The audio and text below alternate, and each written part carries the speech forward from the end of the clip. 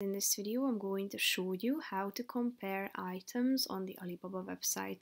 But first, I just want to mention, don't forget to subscribe to my channel because at 100,000 subscribers, I am going to show you my whole YouTube revenue statistics and growth strategy, how to make money online. Now let's jump into it. First of all, open the website on your device, then select a product, tap on it. Wait a few seconds till it loads, then scroll down, and then you will be able to find the compare button below the picture. Here you have the add to compare section. Click onto the box. It will appear at the bottom of the page in a few seconds.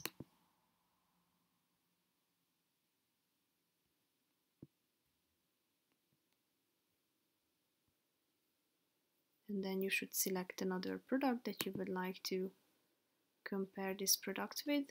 So here you have the products added, and click on the compare button so that you will be able to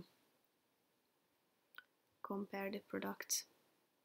Here you have the product features, supplier features, online performance, trade capability, and so on within this chart. So that's pretty much it for this video, guys. See you in the next one, or within this table.